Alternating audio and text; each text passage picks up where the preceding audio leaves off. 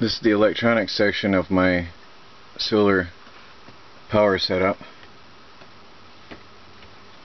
I have here my inverter switch. Flip it on and I have power to all my 110 outlets in the trailer. Here I have a voltmeter. I had a amp meter off eBay, but it was defective. I'm waiting for a replacement. And a push button switch, so at any time I want I can check the voltage. I have a current meter until that one comes back. I have this one set up. Right now you can see I have 3 homemade 65 watt solar panels, and right now I'm getting about 3 amps.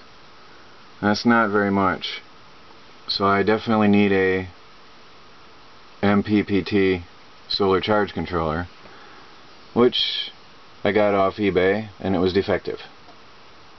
So now I have to send that one in, and the company that sold me this said they will no longer carry this manufacturer, sadly. And it was only $30. It would have been a good deal. But I don't know what I'll use now, because 3 amps, I max out. Sometimes I'll get 4 amps, and in peak sun I might even get 5 amps, and it's just not enough. Right now, for a solar charge controller, I have a homemade setup. You can sort of see I've got my electronics I made here, a relay to turn on and off the charging system to the batteries if they fill up, and my wiring connections. I have some diodes in here. This is all stuff I got out of scrapped out stereos.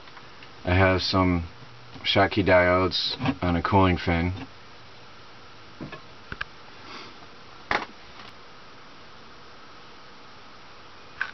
I'm going to have to make myself a new charge controller, an MPPT controller, for better charging capabilities. I should get 30% better charge if I do that.